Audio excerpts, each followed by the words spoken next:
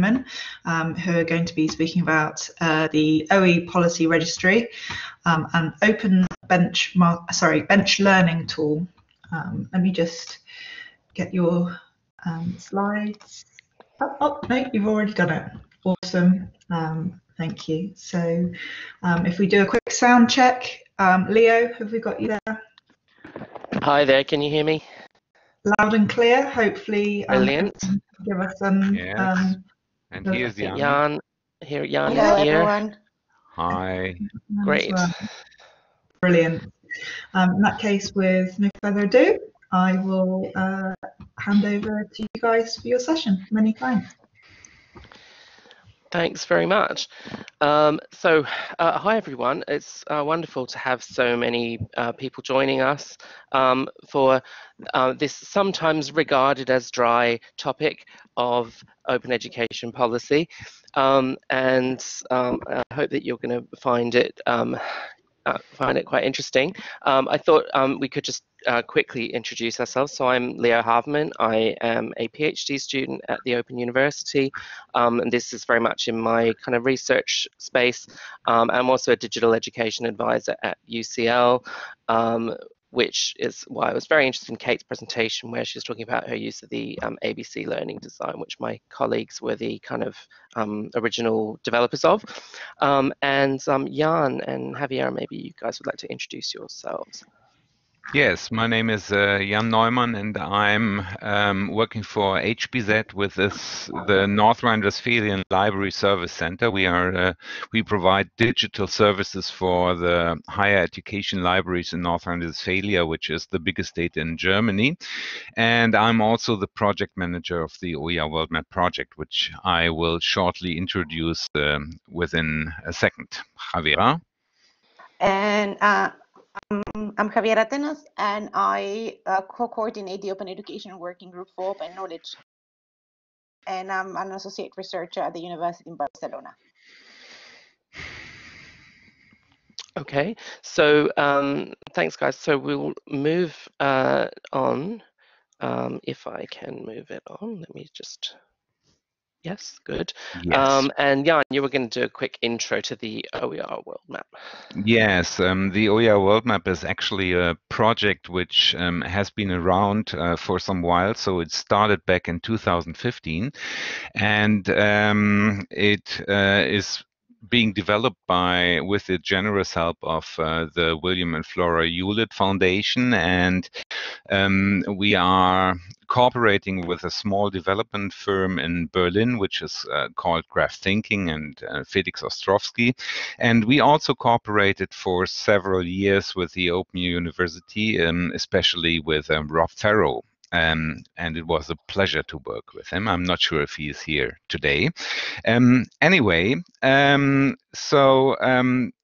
the aims of the world map are to collect data about the OER ecosystem, about actors and activities. So it's about persons and organizations, about services, projects, events, all this stuff. And it's a common misunderstanding that the OER world map collects OER itself. So that's not the primary aim. You can add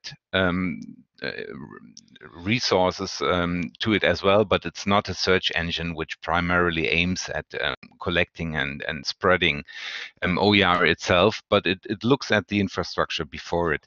And it's a crazy, huge scope within the project, and because it mainly aims at collecting data from all levels, all sectors, from all over the world. And for sure, this scope was too big, and we learned two things out of the project so far. And the first one is that it's very hard to develop a system if you have such a huge user group. And the second thing is that if you collect data, it's very hard to expect that people will contribute it by themselves. So there are people who are doing this, but if you want to provide a comprehensive collection, you need paid editors. And these two lessons learned are being addressed in the OER policy registry project, which started some while ago.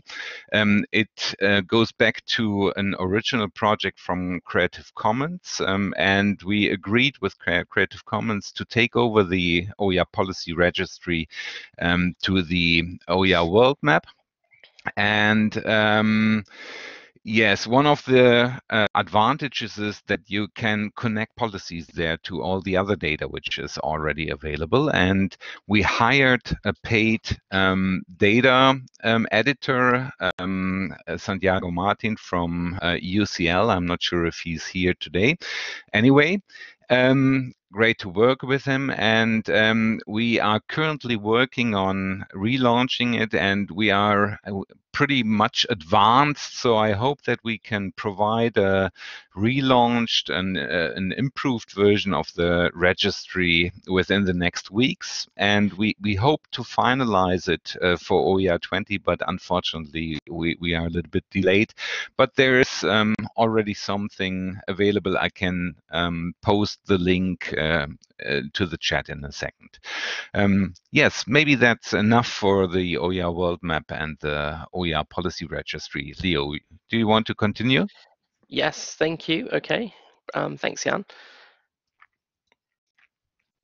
Okay, so one of the great things about having a policy registry, starting to collect and collate these policy documents, is as a way for organizations and activists and OER enthusiasts to really be able to get a sense of what's going on around them, what similar and not so similar organizations are doing in terms of policy, and so the idea of bench learning is kind of it relates to benchmarking, but it's going a bit deeper, that you're able to kind of learn and share. And this is very much in the spirit of the open education community, actually, that it's that there's sort of an element of being able to see what others have done and kind of remix it. So Denise, I just seen Denise saying hi in the chat there. Thanks for joining us. And so that's what we are talking about when we say bench learning.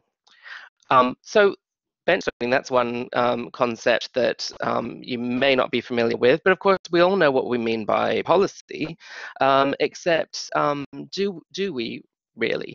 I think that this is quite an interesting question, especially as somebody moving into sort of trying to research the policy space, when that's never really been my sort of focus before. I've been learning about how complicated it is to actually define what it means. And so here was one description of what policy is that I found quite useful. This is a more generic, high-level one, which as a policy can generally be thought of as a statement of intent that describes a problem and broadly outlines how the problem will be addressed. But these authors say there's no single agreed definition, so policy could refer to a proposal, outcome, formal or informal decision, bundle of legislation or positions implicitly taken. So I think that's quite salient here. And then looking at some things that authors have written about open education policies more specifically. This is also interesting because from an EDUCAUSE briefing on 7 things you should know about open education policy, they said open education policies are formal regulations regarding support, funding, adoption and use of open educational resources and or open educational practices. Such policies are designed to support the creation, adoption and sharing of OER and the design and integration of OER into programs of study. So that's one pretty clearly expressed view there.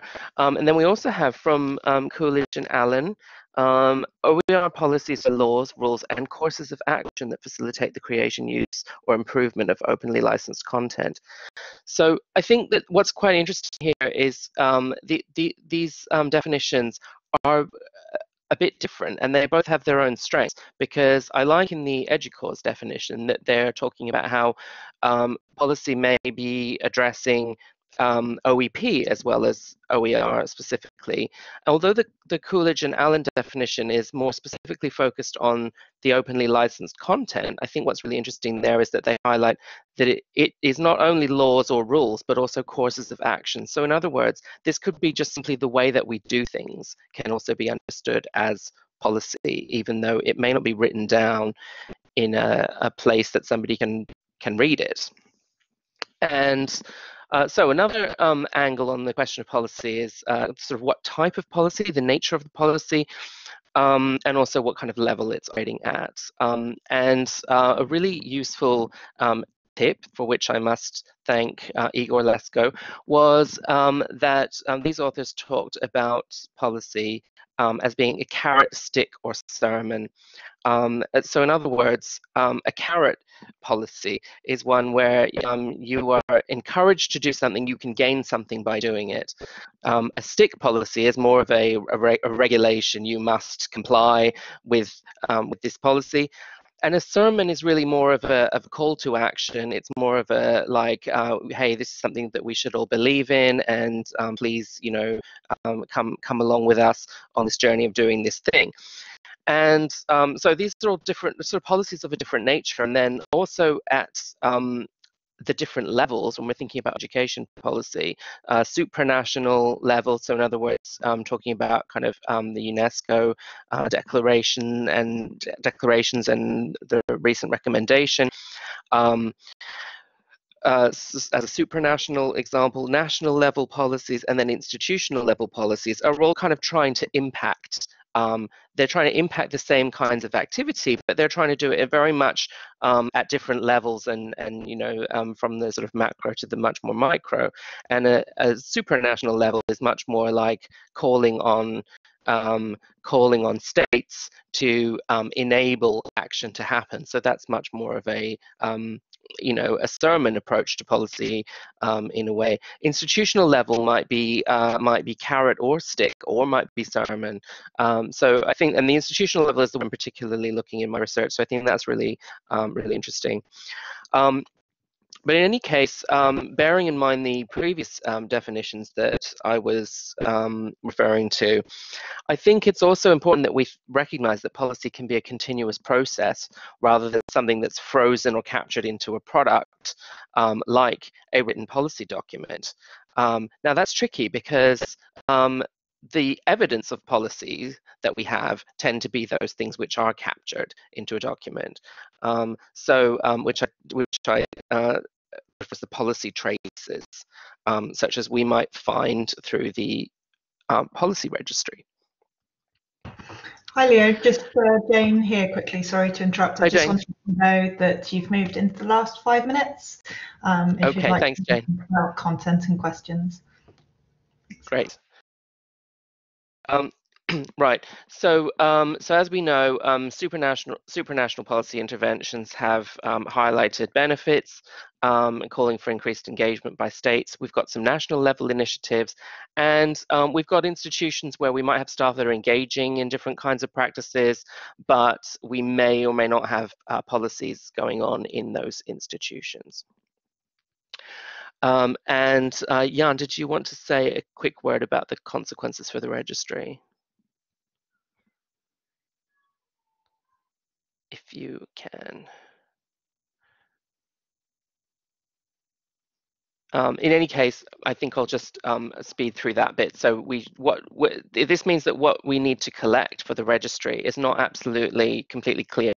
So at the moment, we've been calling for people to provide us with policy documents, but we're thinking about broadening that scope to say, you know, tell us about your related activities in order to really broaden broaden our understanding of what's going on in terms of those aspects of policy that may not be written down as some kind of document.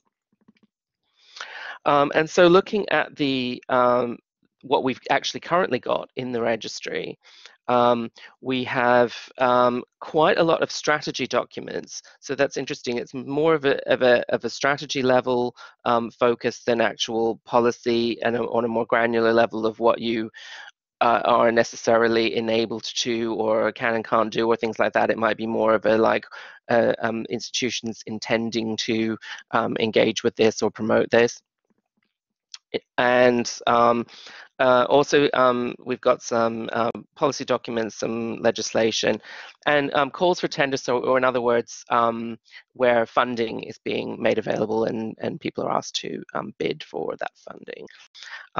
At the policy level, we've got quite a lot of national policies currently, not as many institutional policies as we would like. And a few other levels like sort of multi-institutional, multinational, and a lot of state level policies. Policy scope is an interesting one. So we've been trying to look at the differences between the things that the aspects that the different policies focus on, or kind of the angle that they're coming from. Some are dedicated open education or OER policies, but also we have quite a lot of educational policies with an open education component, and then other kinds of policies that again have some open education component, but where it's not primarily about open education. And again, there's the focus of the policy, what space it's particularly trying to act upon. We can see that content is the way in the lead, and access, providing access, also is very high in this graphic. So so we again, some of the areas like capacity building and pedagogy, awareness raising, we would hope to see, or we would like to see maybe more focus being placed on those areas as time goes on. We've put some links in the slides about activities that we did around open education policy for OE Week, and it would be maybe of interest to some of you to follow up those links. I'm not going to talk about them.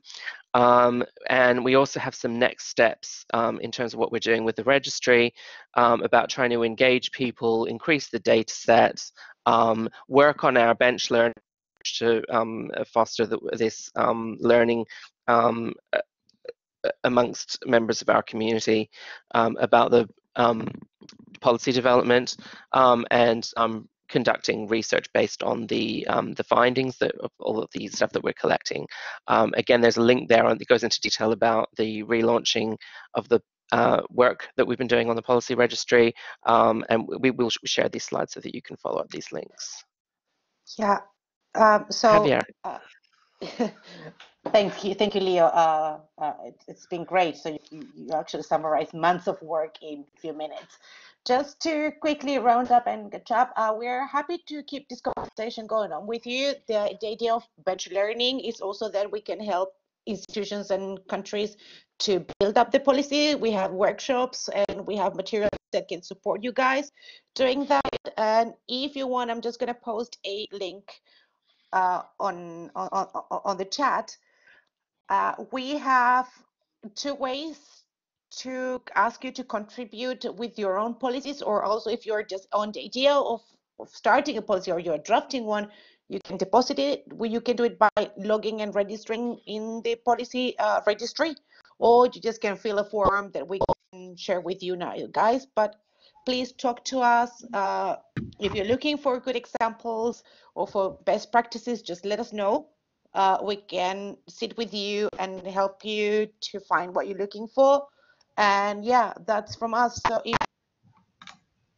Brilliant. Well, thank you all for another fantastic session. And talk to us.